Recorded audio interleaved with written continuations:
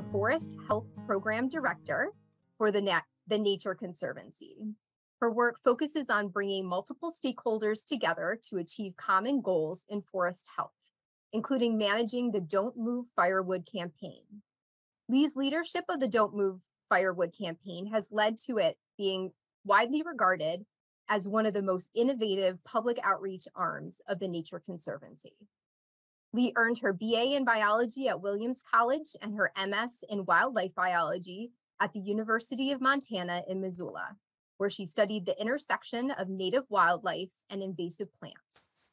Leigh is an avid birder, a decent gardener, and a pretty good maker of baked goods and a periodic knitter. So at this point, I will turn things over to Leigh to get us started. Thanks very much for the introduction, Amy. Does my sound okay? It does. Thank you, Leigh. Great. Well, hopefully we've got the share screen correct and everybody can see our first slide. I got a good nod from Amy, so that's great. Well, good evening, everybody. I'm coming to you from Montana, which is on Mountain Time. So it's a little bit earlier here. And I'm very excited to be talking to an audience, I would think primarily from Pennsylvania, but also probably some folks in the region. Like Amy said, I work for the Nature Conservancy, which is a global conservation organization. We have a bunch of different sections of the Nature Conservancy. So I like to start out my broad presentations like this with a little explanation of kind of how the Nature Conservancy works. As a global organization, we have state chapters, regional chapters, and country chapters. And in Pennsylvania, there's a Pennsylvania chapter of the Nature Conservancy. And those people are great, but I don't actually work with them directly because I work for the North America region. The North America region of the Nature Conservancy addresses big overarching topics that touch down across the North American continent. So things like climate change, the importance of sustainable agriculture, that sort of thing. And specifically, I'm the Forest Health Program Director. And as the Forest Health Program Director, I work on issues of forest insects and diseases that negatively impact North American trees, specifically invasive forest insects and diseases. And if you're watching the color of my video change back and forth, it's probably because the sun's setting, and I'm sorry if it's a little distracting. It's one of those things on Zoom that you can't control. So today what I'm here to do is talk about forest pests and firewood very specifically, because firewood is one of the most important ways that forest pests and pathogens move around North America once they've arrived on the North American continent. So interestingly, in the state of Pennsylvania, you're actually in one of the most densely populated states for forest pests and pathogens, which frankly is a little disappointing. And what it is that the patterns of forest pests that enter the United States are directly linked to trade.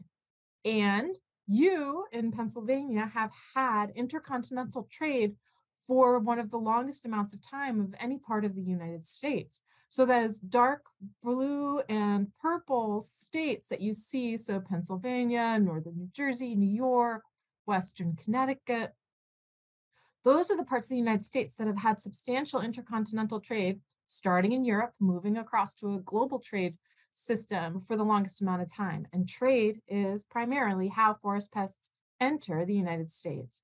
So it's not because somehow California is different in any other substantial way from the East Coast. It's just because the East Coast has been trading with other countries for much longer than the West Coast has.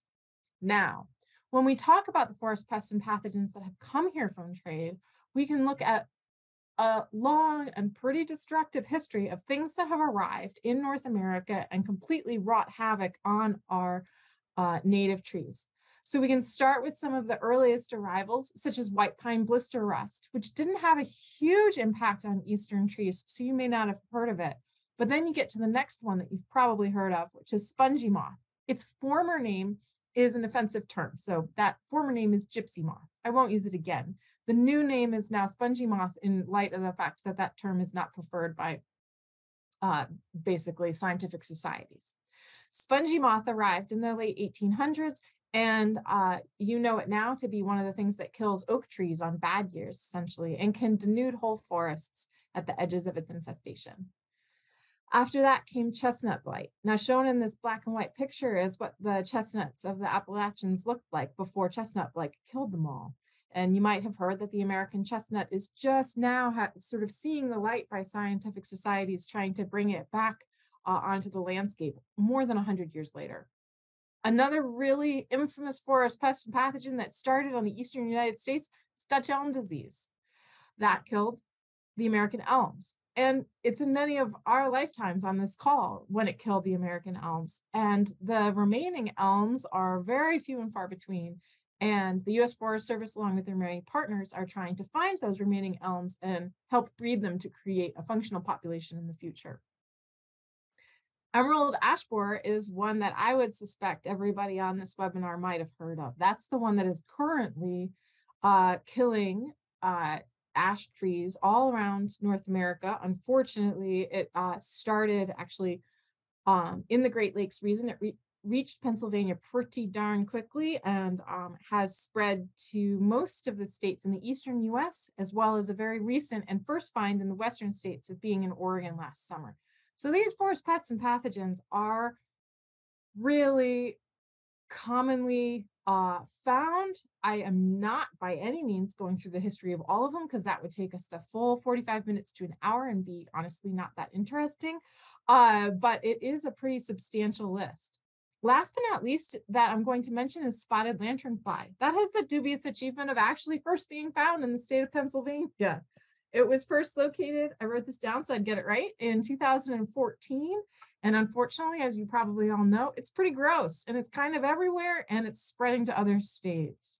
Now, spotted lanternfly, thankfully, is not appearing to be something that will kill lots of forest trees, although it is really gross and a huge nuisance, but it will likely be a problem in cities because it likes the tree of heaven, which is its favorite tree, which is a substantial urban tree.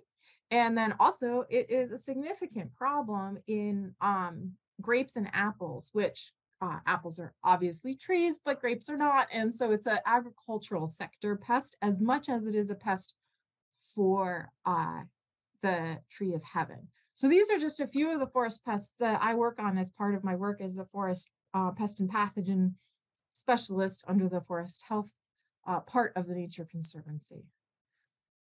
So let's see. Oh, that's right. I thought we would do a little quiz so that I was sure that everybody was awake. So, oops, wrong button. Sorry. So if everybody could take a moment to please see if they can navigate to the chat and tell me if they remember what the new name of this pest is. And you can just type it into the chat. I see there's not a ton of people here, which is fine.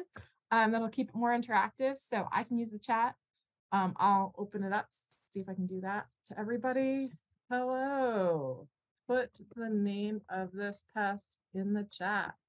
Actually, I'm going to say put the new name of this pest in the chat. See if anybody's able to figure this out.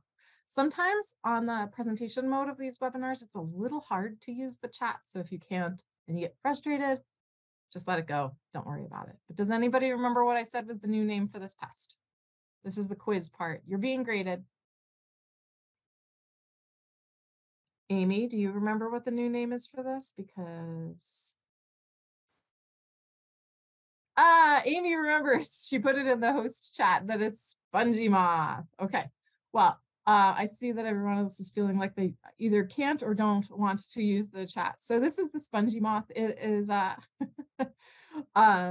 it comes in two different colors. There's the male color and the female color. So the male color is that darker kind of brown, and the female color is the lighter kind of brown. And then that orange stuff is their eggs. And their eggs, in this case, is the firewood connection. So the moths themselves don't typically get transported in firewood, but any firewood anywhere near a spongy moth infestation could potentially have these eggs on them. Now, on this particular tree, they do kind of stick out because they're orangish and freshly laid, and the tree itself is kind of a gray. But in other environments, sometimes they really, really blend in. And also they do kind of fade out a little bit with UV rays and so forth. And so they're they're pretty hard to see, honestly.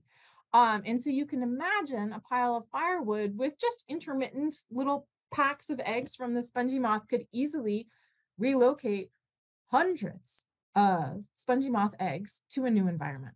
Oh, somebody put it in the Q&A. Oh, the chat is disabled. Oh, goodness. Stefan, thank you so much for telling me that. Well, then I will have to not actually do my my Q&A or my pop quiz. So I'll keep going and I'll skip the quiz aspect of it. So the next thing I was going to quiz you on, but I won't, is this firewood that has an absolutely classic pattern of emerald ash borer larval infestation on it. So they start out small and they form what's called this zigzag gallery. You all may be very familiar with this because Pennsylvania has had an emerald ash borer infestation for a very long time. And as they get bigger, the gallery grows because it's about the width of their body. And it gets bigger and bigger, and the loops get bigger and bigger. And then finally, they emerge. And the firewood does not, or excuse me, the ash tree does not have to be alive to permit the full growth of an emerald ash borer from egg to adult. And so as you can see, this piece of firewood may indeed, I don't know, have been transported from the site of its original infestation. And then the removal of the bark shows that there was an emerald ash borer that completed its life cycle within this piece of firewood. So any ash tree that has been recently infested or recently killed by the emerald ash borer, in theory, could have multiple emerald ash borers completing their life cycle, as seen in this photograph of a piece of firewood. And so anybody who moves any firewood that is from an ash tree could potentially be moving the emerald ash borer to a new location. Now, emerald ash borer does require both a male and a female insect in order to complete their life cycle. So generally speaking, you would need to have both of those in order to start a new infestation. But if you think about multiple individual insects in any given piece of firewood and how many pieces of firewood you usually use all at once whenever you're having a fire, the chance that you would move enough emerald ash borers to actually allow for some reproduction and a new infestation is pretty substantial. So when we look at how emerald ash borer spreads, we see a lot of instances where it almost certainly came from people unintentionally moving emerald ash borer infested firewood to a campground, to where they are going to heat their home, to a place where they're going to go hunting. So they would like to have a fire near that area, whatever it might be. And that's one of the reasons that emerald ash borer sort of became infamous for firewood movement, is because it occurs in ash, which does make nice firewood, admittedly, and it's so easy to transport multiple individuals within firewood. So, all right, Amy tells me via chat that hopefully my quiz idea will work on the second try. Thank you for the person who said that the chat was off. Let's try this again. All right, does anybody know, by looking at the horror that is this firewood, what happened to this firewood? What forest resident did this to this wood? And you can just put it in the chat, and I will not make fun of you if you get it wrong, I promise. And the answer is not emerald ash borer, and it is not spongy moth, but we'll see if anybody is willing to put themselves on the line and put another guess in. Does anybody know what happened to this wood in the chat? Or we can give up on this idea if nobody's willing to be chatty. If it's too late in Pennsylvania to be interactive, that's okay. All right, I'm not seeing any responses. That might be because the chat's still off. Okay, Amy has a guess and Diana has a guess. So Amy guesses that it's ALB, which is the abbreviation for Asian longhorn beetle. Diana guesses that it is Dutch elm disease, which is a very good guess too. Does anybody have another guess that they'd like to share? All right. 3, 2, 1. Seeing none, Amy gets the advantage. It is, in fact, Asian longhorn beetle. The Asian longhorn beetle infestation in Massachusetts is specifically where this particular photograph comes from. But there are Asian longhorn beetle point infestations. They're quite limited in Massachusetts, Ohio, Long Island, New York, South Carolina. And there are former infestations that were eradicated in Chicago, other parts of New York, other parts of New Jersey, etc. Asian longhorn beetle is particularly devastating to maple trees. And this is a picture of a maple tree. And when they breed, they chip little holes in the surface of the tree that are pretty superficial. They're not really deep. But when they emerge as adults, they create this perfectly round, really thick, like the size of you could stick a whole pencil into it, hole for when they're emerging from the tree as an adult. And what you're seeing in this picture, both in the damaged insides of the heartwood of the trees, as well as the actions on the outside of the trees, is a combination of those perfectly round, deep emergence holes and the egg laying kind of chipped out surface holes. So this is a very damaging pest. And were this pest not to be currently under an eradication program in every single location that it's been found, this particular pest would absolutely devastate all the maples of North America. Thankfully, it is being eradicated in all of its locations. And this firewood is not actually really firewood. This is part of the wood that was about to be chipped in order to destroy the pest where it was found in Massachusetts. So thankfully, this is not somebody's firewood pile. This is, in fact, a control action. But it does look a lot like firewood. So it's helpful to see how incredibly dangerous to the structure of trees the Asian longhorn beetle can be. This one is not a quiz because I can pretty much guarantee you guys you won't know what it is, but this is an entirely different forest pest called a shot hole borer. There's multiple different types of shot hole borers, and there's several different types that are currently infesting Southern California trees, and these are often used in firewood. And so this is actually a firewood pile that was found that had been cut from a tree infested with shot hole borers. Now, shot hole borers are particularly worrisome because unlike the emerald ash borer, they can actually reproduce with just females alone. They don't actually really need both males and females. And in fact, there's some species of shot hole borers where they basically don't even have males anymore. So it is easy, as you can imagine, that even a single piece of wood, which as you can see has evidence of lots of different beetles, would have plenty of, in this case, female beetles that are doing just fine on their own, that could be moved anywhere in firewood and allowed to spread and allowed to create this, very Swiss cheese looking wood, which eventually creates the death of the tree through fungal infestation that's brought on by the shot hole borer, as well as just overall stress on the tree from the entire system of being infested with all of these tiny burrowing beetles. Last but not least, I'll ask you guys a question on this one. Does anybody know what caused this tree damage? You can put it right into the chat, or you can put it in the Q&A if you're struggling with the chat. That's fine too. I'm trying to make sure everybody's still paying attention. So anybody know what did this? Spotted lanternfly is the guess from Robert, one of our people. The yellow-bellied woodpecker is a guess from Mary Jo, one of our participants, like Robert. Anybody else?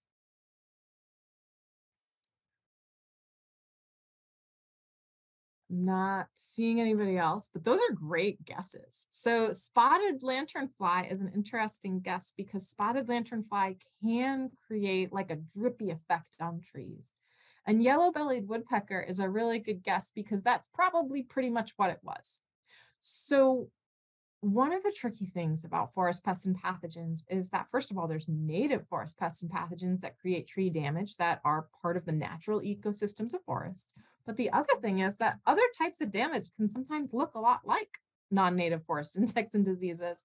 And the actions of the sapsucker family, which is just synonymous with woodpeckers, there's different types of birds in that group, can often look like a forest pest. And in fact, this is probably a yellow-bellied sapsucker or yellow-bellied woodpecker damage. And these round holes, like I said, can easily be mistaken for Asian longhorn beetle holes. But the Asian longhorn beetle holes go like straight into the tree. Like you can literally stick a pencil in it and it stays in the tree. Whereas sapsucker holes, if you ever see them, are usually in a little straight array like this picture, and they don't go very deep. They are weepy though, because the sap does flow out of them, as you can see in this picture. And so I can see how the spotted lanternfly is like sticky stuff that comes out of it.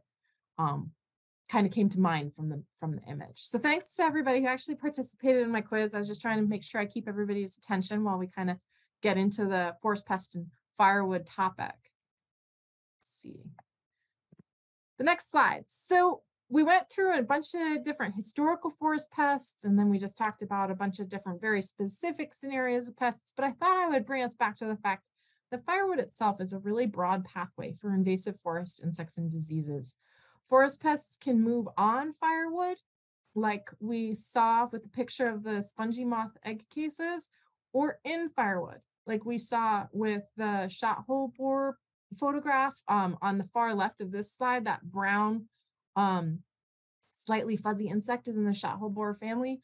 Or the Asian longhorn beetle moves in firewood, and emerald ash borer moves in firewood. All of these different mechanisms for insect infestation or contamination of firewood can allow otherwise totally fine firewood behaviors to become a forest pest transport behavior. So in order to tackle the fact that a seemingly typical firewood user might potentially move forest pests, we have regulations on the movement and the sale and so forth on firewood across the United States, but unfortunately, it's a confusing universe. The regulations aren't comprehensive and they're not very consistent. And I'll get into that in a moment just so that you can understand the complexity of the problem. The other thing is that new pest outbreaks come to light pretty much every year. It's not overwhelming, like every single pest shows up in a new place every year, but like we talked about, in 2024, spotted lanternfly was discovered, and now new locations of spotted lanternfly come to light pretty frequently. In 2012, a new pest of beech trees was discovered called beech leaf disease. That's pretty disappointing. And that's now kind of traveling around the eastern United States as well, which is, not good for the health of beech trees. So the pest outbreaks, unfortunately, do happen and are problematic in that they do move around.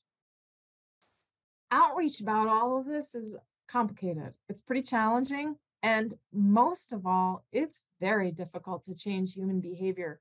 Once somebody is determined to do something, as you might all imagine, it's really hard to change their mind. And so it's incredibly important for firewood, especially, that people understand what's at stake here and how important it is to use local firewood or to buy heat treated firewood so that they don't accidentally move these very damaging pests around. So in order to run the Don't Move Firewood campaign, which is the outreach campaign that I manage across all of North America, we try to stick to our goal. And that goal is to protect trees. We are not trying to reduce the use of firewood. That's not what we're doing. We're trying to make sure that we maintain safety in firewood behaviors to protect those trees. The tactic that we're using to protect trees is slowing the spread of invasive forest pests via the firewood pathway. So moving, transporting inappropriate distances of firewood movement. And in order to do that, we don't have to talk to everybody because not everybody uses firewood. We've done research and it shows that essentially about 50% of folks in the United States use firewood, more or less. And some of them use it for home heating, some of them use it for campfires and other forms of like recreational use, but it's about half. And so if you think about that, well, good. We don't have to talk to the other half of the country because they're not using firewood. So they don't need to know it's not important to transport firewood. And then we also do a lot of work with what we call stakeholder group educators. So that would be like folks that teach the classes of a master gardener course, or professors that teach students, or Forest Service employees that go out and talk to forest landowners. Those are the people we want to make sure really understand the firewood issue so that they can bring it to their own people and the message can be spread far and wide. And we've got one overarching message, which is don't move firewood, but that doesn't tell you what to do. It only tells you what not to do. And so we want to make sure people understand that we're not against firewood as a whole, and we're not trying to ruin their vacation or prevent them from heating their home. What we're trying to do is, again, protect trees. So we give them 3 different alternatives according to where they live and what they're interested in and basically what makes sense. Those 3 alternatives are don't are buy firewood near where you burn it. So keep it local because then it won't transport anything because you're not transporting it very far.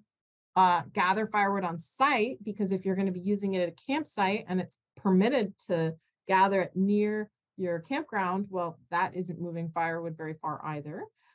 Or you can buy certified heat treated firewood. Certified heat treated firewood is available in a lot of stores in the eastern United States, less so in the western. And what it is firewood that has been heat treated to a duration and temperature long enough to basically either kill or stunt all the insects in it. So more or less, it's been made insect and disease free through heating. And certified heat treated firewood is important because somebody's actually paying attention to make sure the job gets done right. Just kiln dried firewood is a label that doesn't have oversight. It doesn't say whether or not somebody actually made sure the job got done right. And so certified heat treated firewood is the more reliable label. Thankfully, in the state of Pennsylvania, there's a lot of certified firewood dealers, and therefore there's a lot of it available on the market. So anytime anyone on this call was like, well, actually, I was going to buy a bunch of firewood so that I knew I had good dry firewood when I went to my uncle's place for Thanksgiving in Ohio, that's fine. Buy certified heat treated firewood, find it for a price that you're comfortable with, and then you will not have to feel like you might be moving forest pests by accident, and you will not potentially cause that type of damage when you drive between states and potentially also violate the law depending on what you're doing. So the Don't Move Firewood campaign works with all sorts of state, federal, tribal, private, academic, you name it, partners in order to make sure that this information is accessible and it makes sense to people. So we have all sorts of website content, and you're welcome to go to the Don't Move Firewood site whenever you'd like. And in fact, I would encourage you to. We've got a resource library with all sorts of cool posters and so forth. We have a firewood map. So if you're like, well, I know the rules in Pennsylvania pretty well, but I sure don't know what they are in North Carolina, you can just click on the state and figure out what their rules are. We have forest pest and pathogen species profiles so that if you're really excited about a particular pest and you want to learn like everything about it, we have science-based information so that you can dig into your pest of interest. We have news, which is kind of like a blog, or we have some news releases. We do a little bit when we have an interesting scientific paper that we've run across on the topic of firewood, we outline it there. We also have our 10 most popular pages translated into Spanish. So we call that our Spanish language microsite so that Spanish speakers can use our website. And then we have all sorts of resources for outreach professionals. So if anybody on this webinar right now has any volunteer or professional experience right now where firewood information would be useful to you, we have tons of resources, or you can reach out to me directly. October is our firewood month, which is an annual focus on a bunch of different themes for firewood education. And so that's why I asked Amy to schedule me in October so that I could be all excited about firewood month. And we do themes that I think are really useful to understand the scope of firewood education. So our first week, we talk about just generally what is the issue with the firewood pathway to transport forest pests. So we go with the broadest firewood using audience. Second week, we target fall recreationalists, hunters, campers, anglers that are traveling to go fishing in their favorite places. And then often also that's the week of fire prevention week. So we also talk a little bit about safe firewood fireplace and campground and so forth, safety behaviors. The third week, we talk about forestry industries. It's really important to make sure that the forest industry is a partner in the Don't Move Firewood campaign and firewood education at large. Because like I've said multiple times, the issue itself is not firewood at all. It's the forest pest transport that can happen. So we talk about the importance of local sustainable forestry industries during National Forest Products Week as part of our Firewood Month highlight. And then last but not least, at the end of October, when it's starting to get pretty cold for most parts of the United States, especially here in Montana where I live, we talk about home and cabin heating. So getting home and cabin heating wood locally and being smart about the folks that you order a cord of wood from, knowing where they source their wood If you're in a place like Pennsylvania that has significant pest presence, making sure they're in accordance with any local rules on firewood movement. You would not want to, for instance, start a whole infestation of spotted lanternfly in a part of Pennsylvania that has little to no spotted lanternfly right now, just because you ordered a cord of wood from the wrong person. So those are the different themes of Firewood Month. And what they really do is they highlight the different audiences and the different concepts that we cover in firewood education. Okay. We also recently put out a firewood comparison report, which is a tool for professionals to better understand what's going on regionally and nationally across the full status of firewood outreach, education, regulation, and certification. Now, this is probably way too deep in the weeds for the presentation. However, I thought I would highlight that Pennsylvania actually in the firewood comparison report comes out pretty good. You've got really good, long-standing, appropriately strict firewood regulations that help protect your state from additional forest pests and pathogens. You also have good firewood certification capabilities, which means that the firewood harvested in the state of Pennsylvania can be certified as heat treated and that then safely shipped to other parts of the state or other states in accordance to the local laws. So basically anybody who wants to have a fine, upstanding firewood business has the legal tools to do so. But you do have a couple shortcomings in your outreach environment. Unfortunately, what we did find, which I looked up right before this call to make sure I had the information, is that while you've got really good Pennsylvania Department of Agriculture and Pennsylvania Department of Conservation and Resources, I'm forgetting the name of the agency, I'm sorry, but those two agencies did really good with their outreach. We found that your state park's third-party reservation site, so the place where you actually place your reservation for your favorite campsite or campground, does not have the firewood regulation information on it, which is disappointing. So there are 50 states, and each one of them we did this same analysis for. And so hopefully we will be able to reach out to your state parks reservation entity and help them come up with some really good wording so that that small oversight, which is important for visitors, can be remedied. But that's the type of thing that we do when we look at the full country and report out on their status.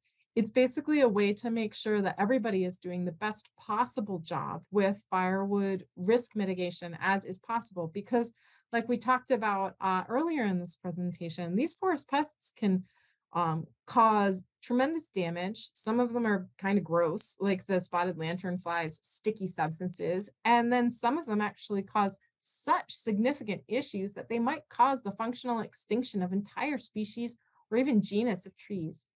So you don't want to have holes in your outreach, because those holes in your outreach could increase the chance that you get damaging pests in your state or region. And in fact, the biggest takeaway from all of our reporting in the last year or so of really digging into the comparisons between states is that we really could use a lot more consistency. Because like I said, changing people's behaviors once they've really set their mind to something is very difficult. So it would be better if every state in at least a given region was more consistent about what they asked people to do, so that it was not so hard to change people's mind after the fact. Oh, you know what? I just covered this, but I'll be quick about it. So this is all 50 states. And what we found in general is the same as the pattern in Pennsylvania. The state agencies that hold regulations, such as the Department of Agriculture or the DCNR or whatever in the state of Pennsylvania, they usually have pretty good outreach, high visibility firewood outreach.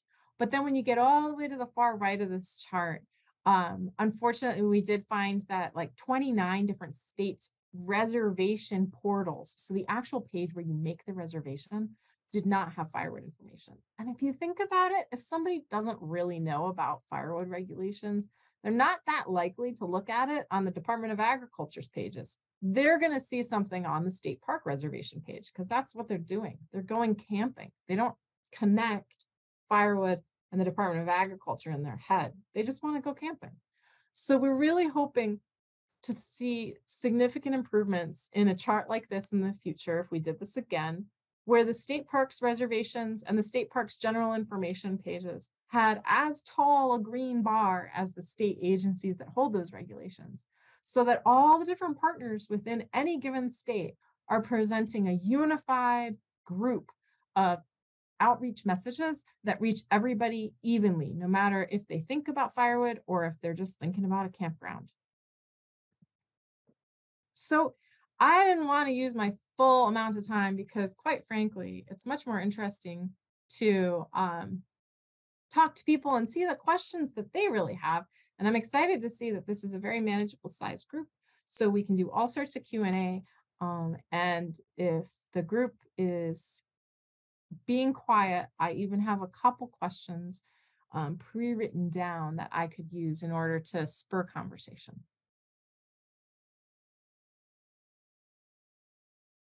So interesting to look at all the different invasive pests and diseases and see there are different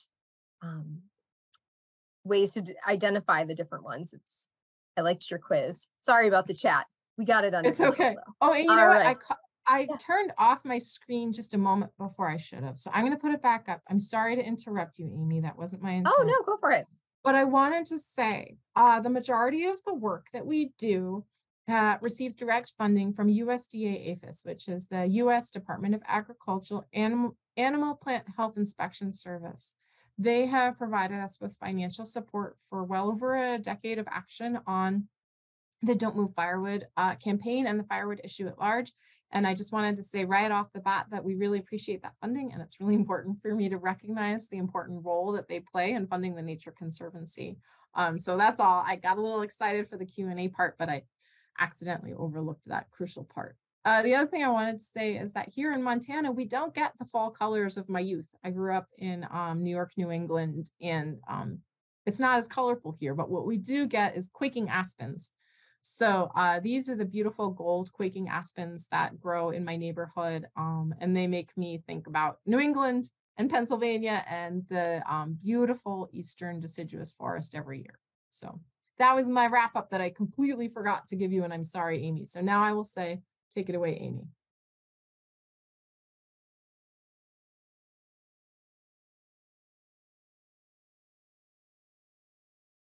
Screen will come back together. 1 second.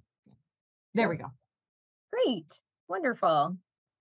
And as far as fall color goes, Leigh, we're a little bit, I would say, ahead of schedule this year. Mm-hmm. And it looks like this weekend might be one of those kind of nearing peak times. So everything is looking beautiful. So if only I could transport you back for just a second. All right. Let's see what. So Robert has a question. Is there good cooperation between federal parks and state organizations? That's a great question. I would say that overall, yes, there's really good participation and coordination and partnerships between federal entities and state entities.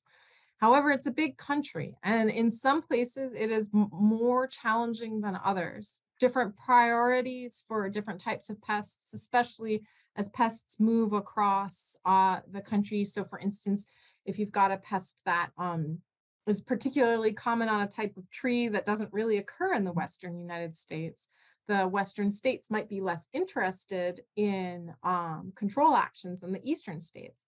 And so then you do get some interesting dynamics between different states, different regions, and sometimes federal actions versus state priorities. I think that's just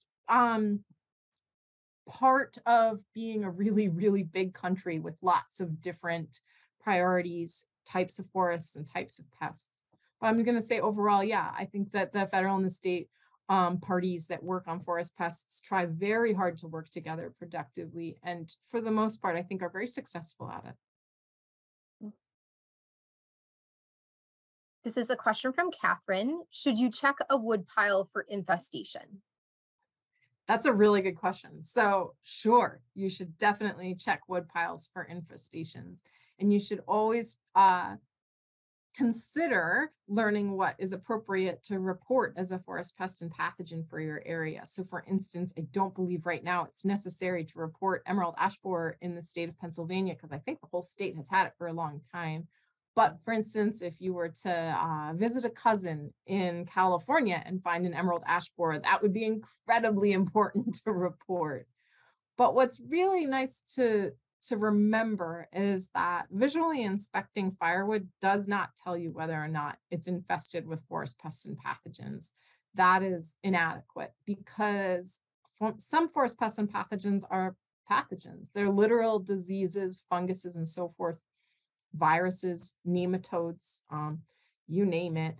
And visual inspection cannot tell you if that firewood is infested and cannot tell you whether or not if you move that firewood, you would be bringing viable tree diseases along with you.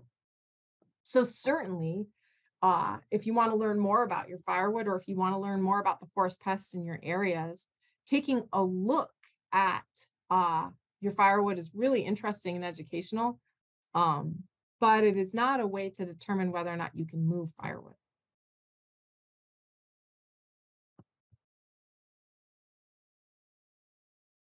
All right. Leigh, I'm sorry if you covered this in the presentation, but when you were talking about, I believe, is it certified heated wood? Is that the correct The terminology? formal terminology is certified heat treated with a hyphen. Heat treated. Okay, gotcha. Did you give a resource for folks? Like you said that there are specific places that you could purchase that wood. Is there a good resource? Would that be on the Don't Move Firewood webpage? We do not have a list of certified heat treated vendors of firewood. It is very common in Pennsylvania, New York, New Jersey, Ohio. Your part of the country, I would say, has the best availability of certified heat treated wood. You just literally look on the packaging. There's a seal, and the seal is different shapes and sizes according to which state you're in, because typically speaking, it's the state that does the certification, and each state has a different seal or stamp. But you just look for that terminology, certified heat treated firewood. Okay.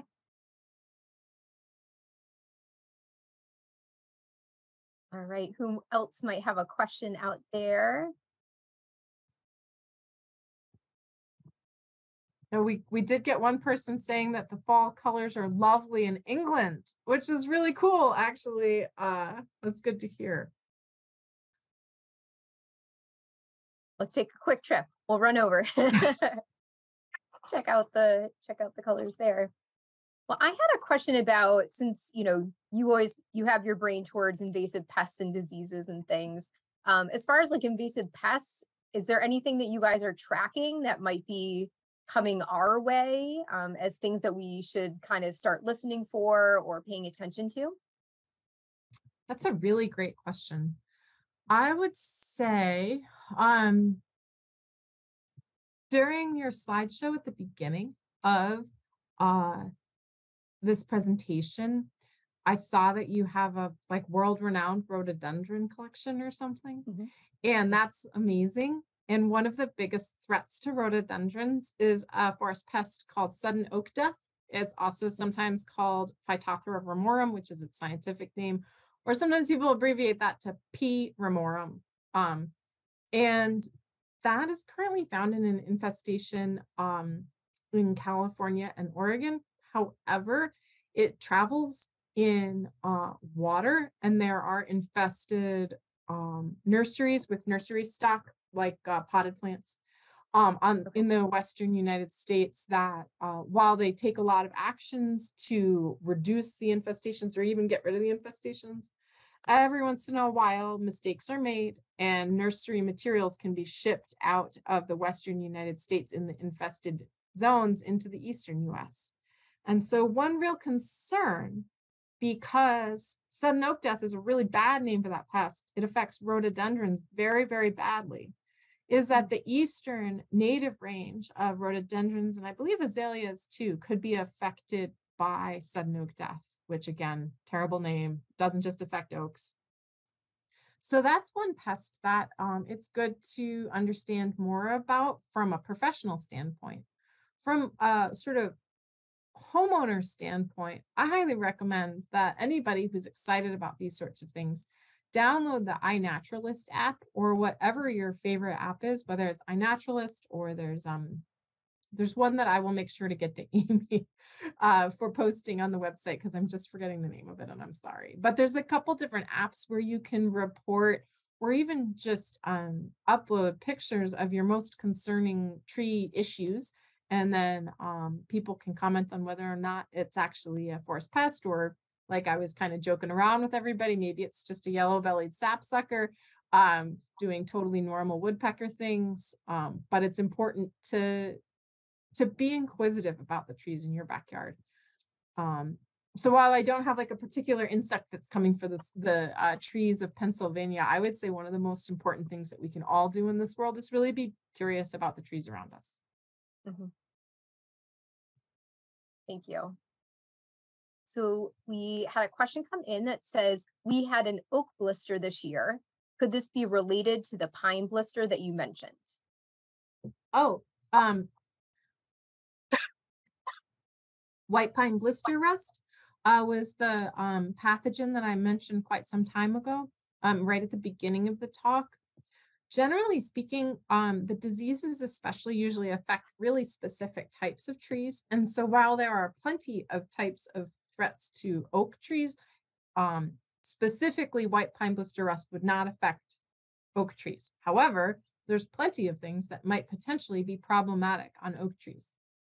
Oaks are an incredibly variable group of trees, and they have a spectacular number of native, not very harmful insects and diseases that make their lives as part of the natural ecosystem in oaks. And some of those things go up and down in cycles. So one year you might have tons of oak galls on the leaves, like big brown blisters on the leaves. And those are native insects that are living within the leaves and changing the dynamic of how the leaf grows, but they're not necessarily harmful. This kind of goes back to what I said just a few minutes ago, which is there's such an intensely interesting world around trees. And downloading some of these apps, if you're comfortable with using apps and taking pictures of things like galls or unusual insects on your trees, can be really fascinating, both for you and really scientifically important for the scientists that use that information.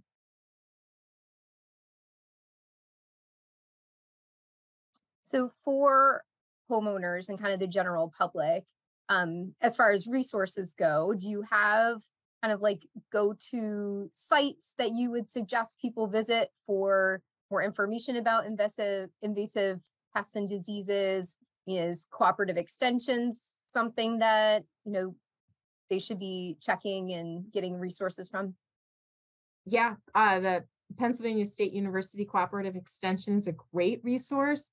Most states have something like that, and Pennsylvania is certainly one of them. Pennsylvania also has I think it's DCNR. I'm sorry, they all have different names. It is. Yes, They have DCNR. yeah, they have an extensive library of information on forestry issues that I would, of course, recommend.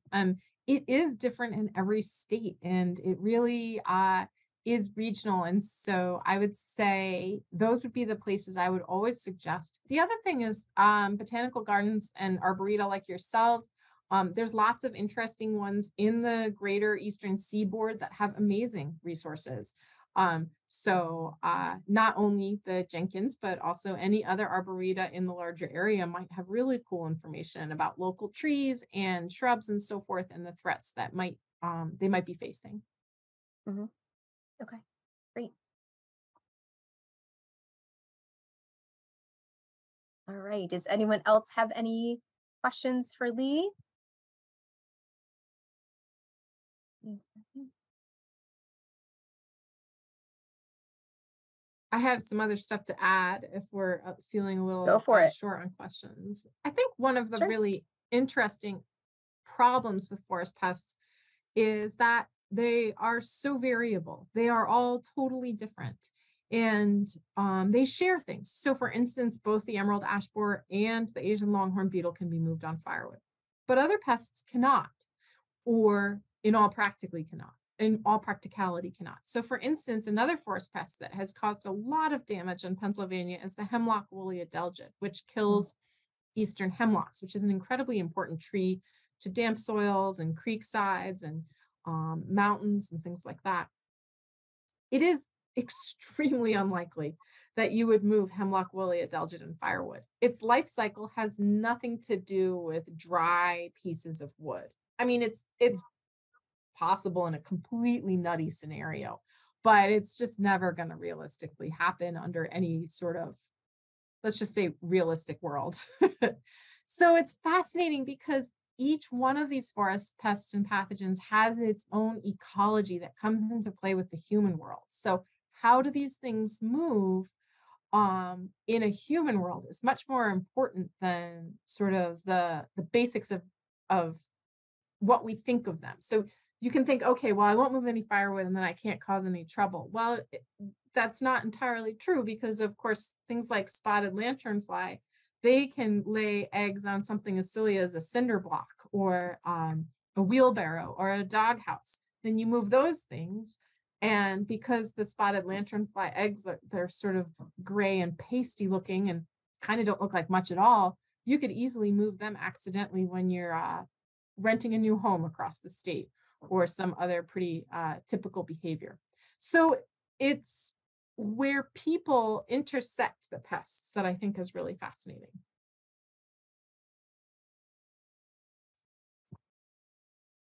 Agreed. Yes. And I think, when spotted lanternfly was first announced in our area, doing car checks and thinking and learning more about the behaviors of that insect and that it was attracted to shiny things and flat things and siding. And, it was things that you probably, weren't used to or what you wouldn't think of that an insect would be going for. So I like that you brought up that point that each has its own life cycle and its own idiosyncrasies, and it is really thinking about how it plays and impacts with the human world and learning those pieces so that we can help not be a part of the problem but more a part of the solution.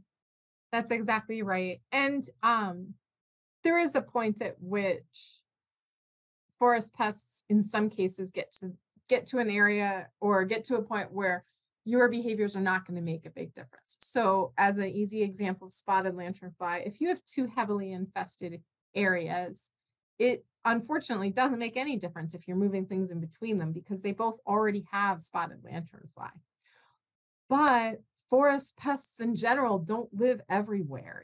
There might be plenty of spotted lanternfly in Pennsylvania, but there is, none in Kansas, and they would love to keep it that way. So it's really important to sort of know how your actions might matter in different conditions and different decisions and different places. Mm-hmm. Right, Robert came with a question that says, are there any natural predators for the various pests you've mentioned?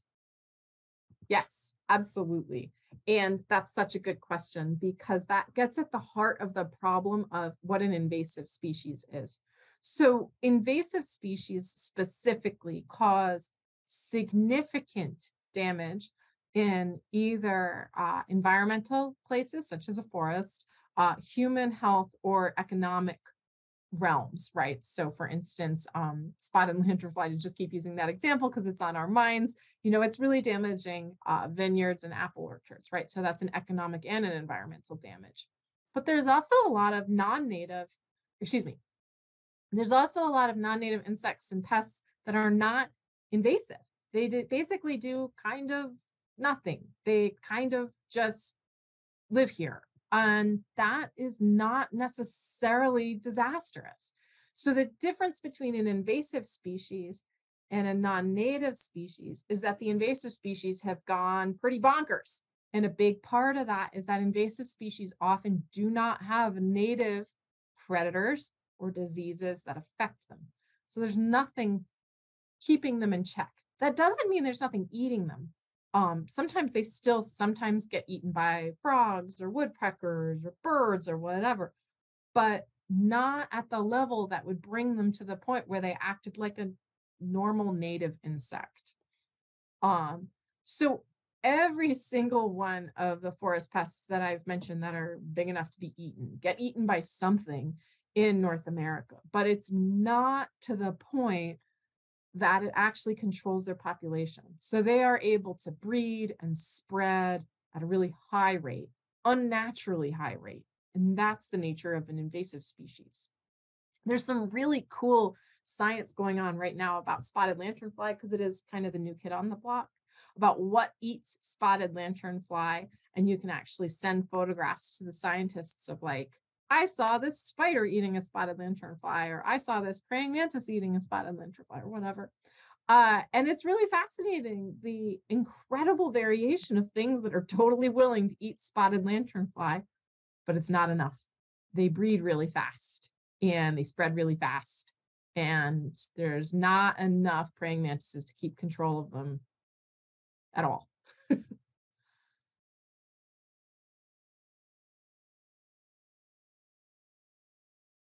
People, while I understand that it was a non-native praying mantis, which I'm not thrilled to have in my garden, one was living around our back door. And my daughter and I started catching spotted lanternflies and bringing them home and throwing them onto the door to watch what it would do, because come on. And yeah, praying mantises can catch them, and it's pretty awesome. Now, again, another non-native pest, which, I guess we put praying mantises just in the non-native pest and not any form of invasive. They don't have invasive status, but I know they're not the best. The praying mantises that we've brought in for agricultural purposes are pretty much in that non-native group. They don't really cause a huge amount of problems. They don't create massive infestations. They're not edging any other native insects towards extinction that we're aware of. They are kind of in that group where it's like, well, maybe we ought not to have released them. That's fair, because there's native praying mantises, and perhaps it's not the greatest thing that was ever decided, but they are not rising to the level of an invasive species. That's good to hear. To the best of my knowledge. And again, that might be regional. Yes. I know here in the state of Montana, the praying mantises basically had a very good year. And so everybody noticed that the non-native praying mantises had a very good year, and they're kind of everywhere. And I don't know why that is, but I don't believe they're invasive. Yeah. All right. Was there anything else, Leigh, that you had on your list that you wanted to share? Otherwise, I feel like everyone's at this point, probably have gotten their questions out. I think I'm all set, but I really appreciate the opportunity. Yes. Thank you so much for being with us tonight. This was extremely informative. And I think just thinking about those concepts of not moving firewood, even though you might have heard it before, it's really good to reinforce and learn the reasons behind. So again, thank you for taking the time out to be with us tonight. And for everyone who's still with us out there listening, our next Third Thursday lecture will be November 17th. And we will be talking about the owls of the Mid-Atlantic region. So we'll be shifting over to birds, which, Leigh, it sounds like you're a love birder. You'd like that one. So hopefully some of you will tune in next month. And again, Leigh, thank you so much for being with us tonight. And we hope everyone has a good evening. Thank you. Bye, everybody.